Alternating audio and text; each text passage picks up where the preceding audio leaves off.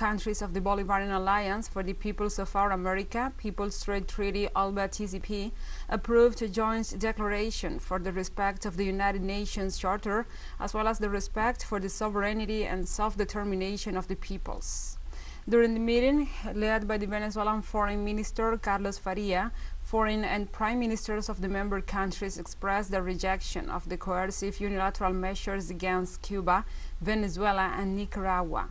The Prime Minister of St. Vincent and the Grenadines, Ralph Gonsalves, urged to strengthen regional unity and to act in coherence with the organization's vision. The 22nd meeting of the Political Council issued the declaration that seeks to shield South American nations.